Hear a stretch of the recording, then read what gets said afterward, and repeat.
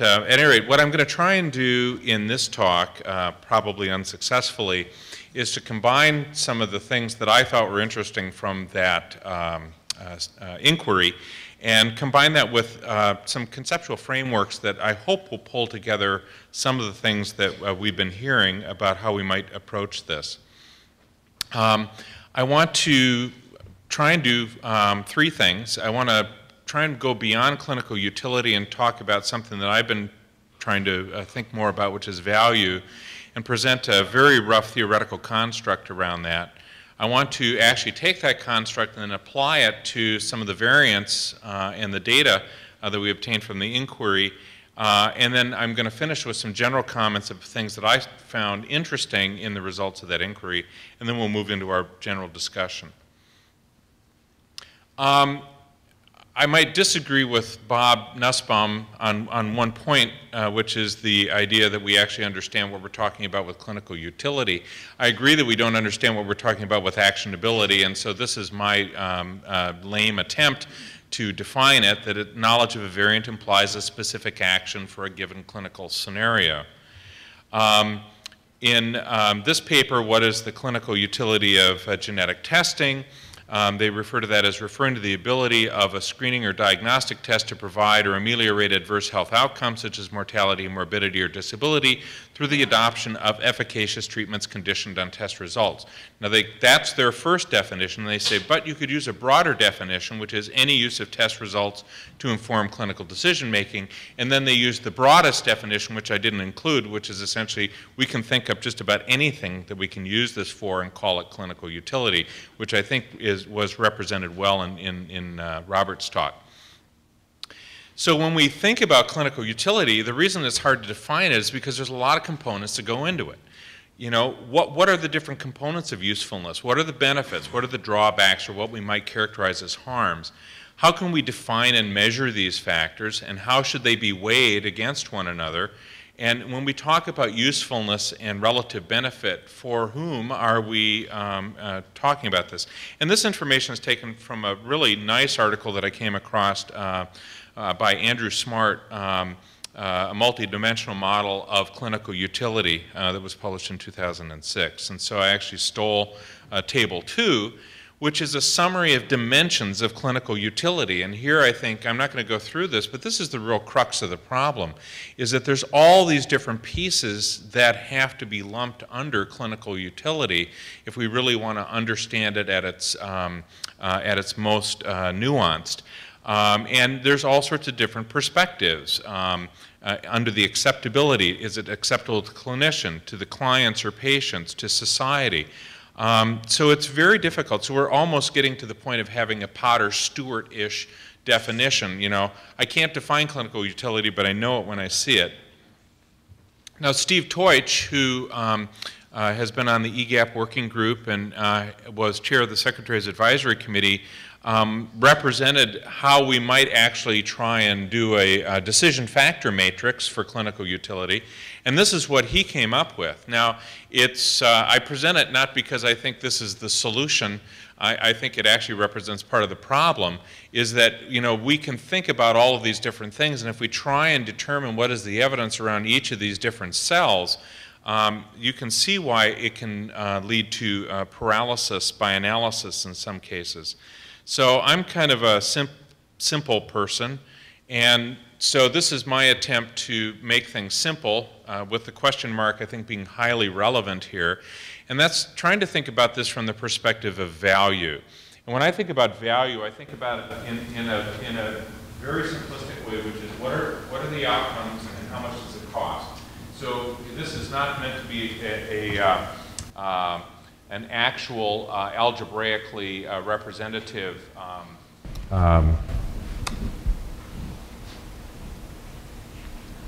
I'm sorry, I just went into paralysis by analysis myself. It's not meant to be algebraically accurate, but it just represents one way that we can kind of look at it and the things that we need to consider. Now, it's important to recognize that there's a bunch of things that we can look at under outcomes. There's a bunch of things that we can look at under cost, particularly if we look at it from whose perspective. But if we accept that this is a reasonable way to think about things, then we can create a little bit of a simpler matrix. or we can have outcomes of care on one side, cost of care on the other. Outcomes can improve, they can be unchanged, or they can worsen. Costs can be decreased, they can remain the same, or they can be increased. And assuming that you could create something like this, then based on evidence, you could assign a given intervention, treatment, test into one of these 9 cells, which would also in some ways inform whether or not you should implement it. So if you had an intervention that clearly improved outcomes and clearly decreased cost, that's a no-brainer. That's something we should be doing. If it improves outcomes and leaves cost neutral, that's something we should be doing. If it improves outcomes but it costs more, that's something we maybe should do. And the example of that is imatinib for a chronic myelogenous leukemia. It's a very expensive drug, but it clearly improves outcomes, and it's universally prescribed and covered for appropriate indications, because as a general rule, if we have a dramatic improvement, particularly a treatment for what has previously been an untreatable condition, we will tolerate cost increase to the system, although it's also recognizable that in the global perspective, that's unsustainable, which is why our healthcare costs are probably 17% of our GDP. On the other hand, if we have something that worsens outcomes and increases costs, we're going to say, get that out of here, we don't want to do it. Unfortunately, there's a lot of what we do day-to-day in medicine that does exactly this, but we haven't really analyzed it. And then there's a couples where you might say, well, most likely we wouldn't do it if it didn't change outcomes and it was cost neutral, but there may be certain circumstances. So this would be one way that you might be able to do a very rapid first pass to say, can we prioritize things so that we can exert our energies on these things that look likely to be in the upper left-hand corner of this matrix and eliminate those things that are more in the lower right-hand of this matrix. And so I thought it would be interesting, I may be a minority of one here, but I thought it would be interesting to take some of the results from the inquiry that we sent out to you and just kind of see if we could use this conceptual framework to look at it. Now, the variants that we chose were meant to span the range from what we would consider to be ones where, for instance, this one, the abacavir situation, where there's clearly an FDA black box warning that says you should test this for everybody that you're going to prescribe abacavir for. To others, that we were deliberately selecting things that we said there is almost no evidence that we have that this in any way, shape, or form even has clinical validity, much less utility. So it was very interesting to see the results. And I should also note, as we look through these things, that a number of the folks that responded said, I'm responding to this because you asked me to, so I'm assuming your mother raised you right, but I'm not a clinician. So I, in some ways, don't really know what it is that I'm actually responding to. So we'll go into that in a bit more detail. So this is the abacavir scenario. A 28-year-old man with HIV/AIDS looked to be started on abacavir. Should we look at the HLA-B5701?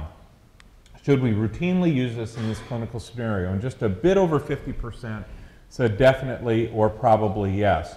The other large minority said, I don't know, have no opinion, or I'm not sure. There was only 2% that said probably not. Now, if we look at the reasons for that, you can see that we pretty much hit it right on the head, that this is for prevention of an adverse event. This is probably the cleanest pharmacogenomic variant that we have, because there's no efficacy issues associated with this. It's simply to prevent severe cutaneous reactions. So we pretty much identified the right reason that we were doing this. There also was the importance of the availability of evidence relating to this, and also noted that there was some recognition that there was a black box warning.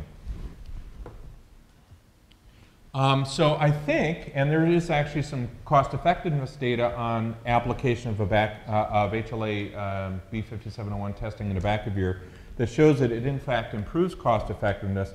So if we were to categorize this, I would put this in this, we're improving outcomes and we're actually decreasing costs based on these studies. And that's probably where we should classify this. So then the question is, if we really believe that, how can we ensure that all patients who are going to be prescribed Abacavir are tested? So that's really an implementation question as opposed to an evidence question.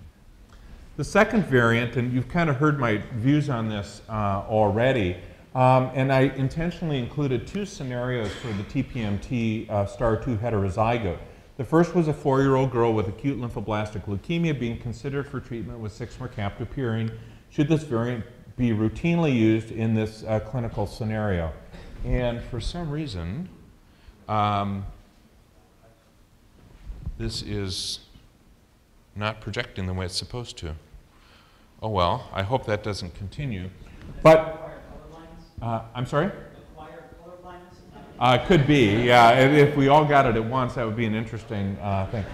The bottom line is this looks pretty similar. Mark, note that they're in the book. Yeah, they are in the book. So if you want to look in the book, that would be, then you'd allow to see. But the bottom line on this one is that these results looked almost exactly the same as the HLA. That a slight majority indicated that it probably or definitely should be used. A little bit more, 5% said probably not, but still the majority were, or the large minority were not sure, no opinion.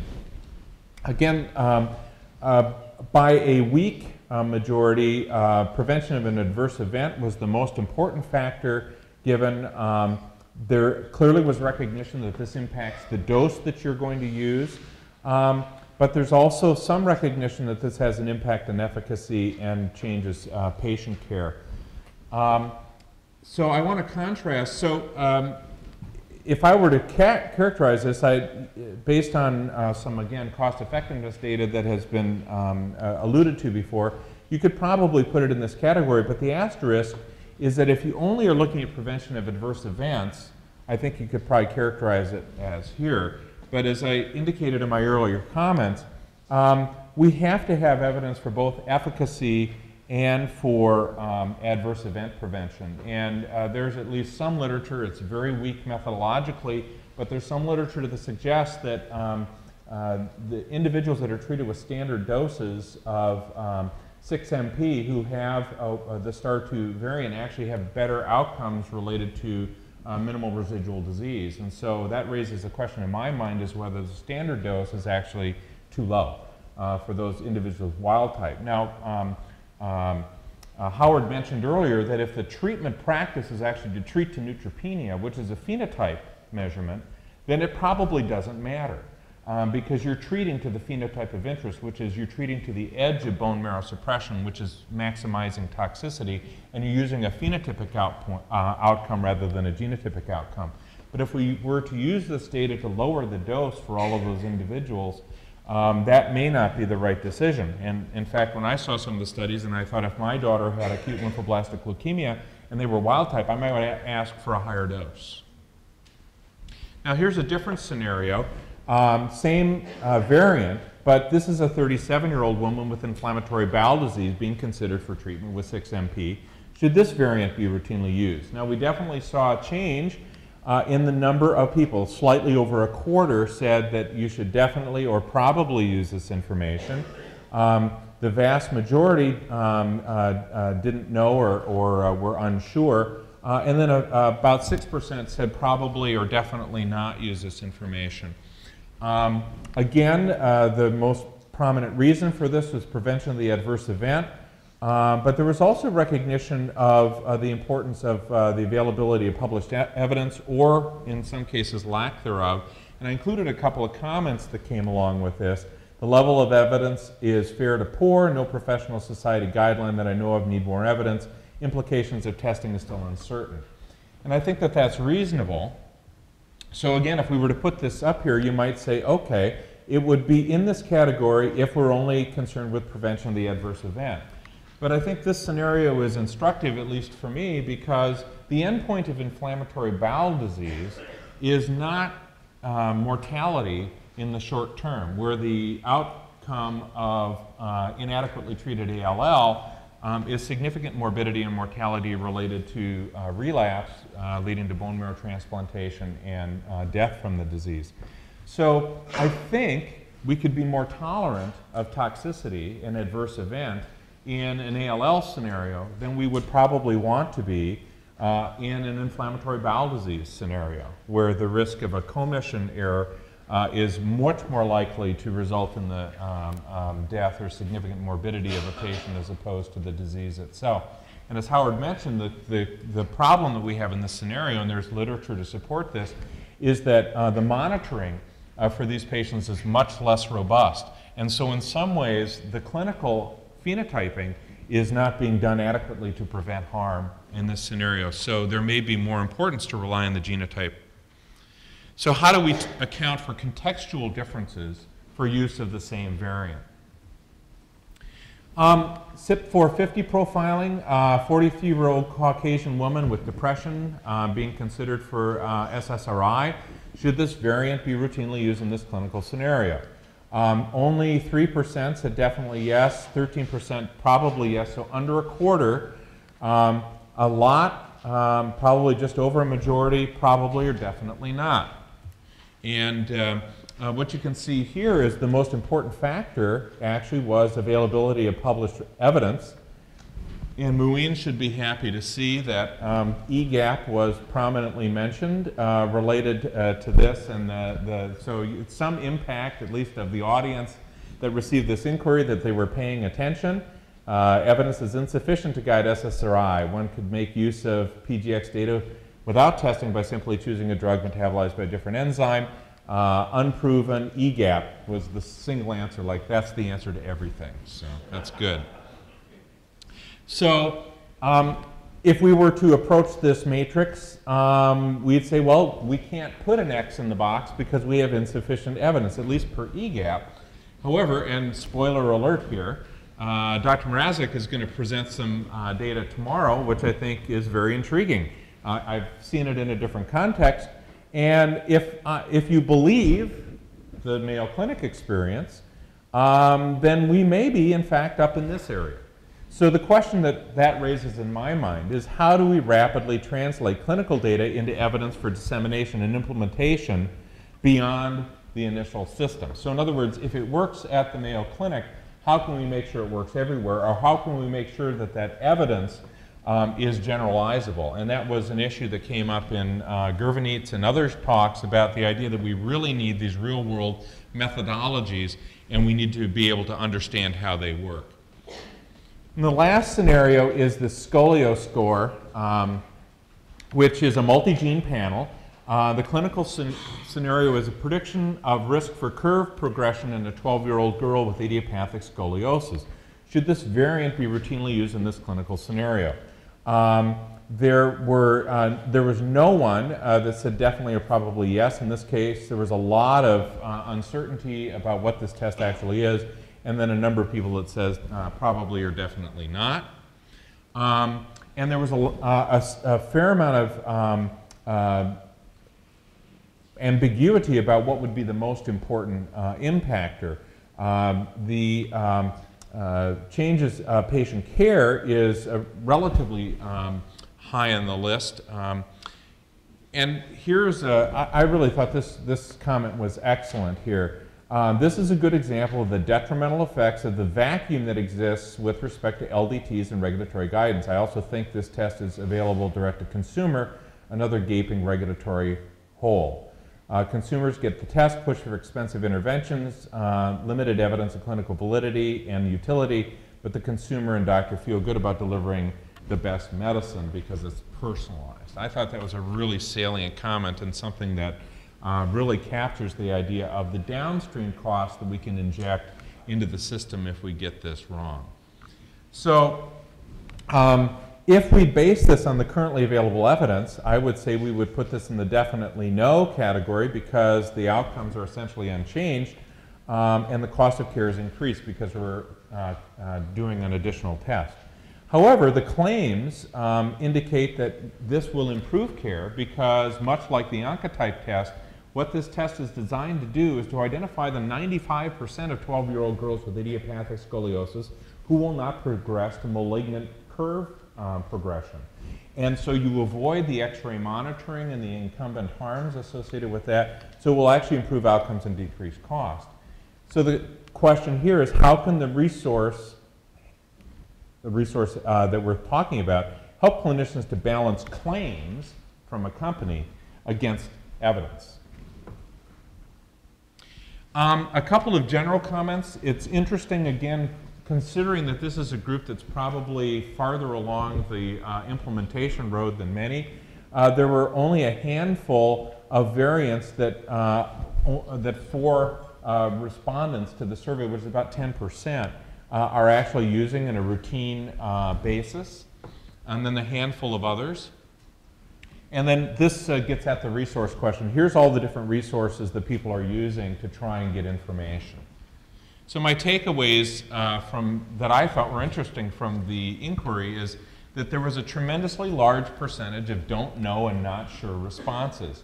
Some of these may be due to the fact that we had a number of non-clinicians that responded, but I think that that probably reflects the current state of knowledge of most clinicians and certainly the general public. So I think it's something that we have to account for.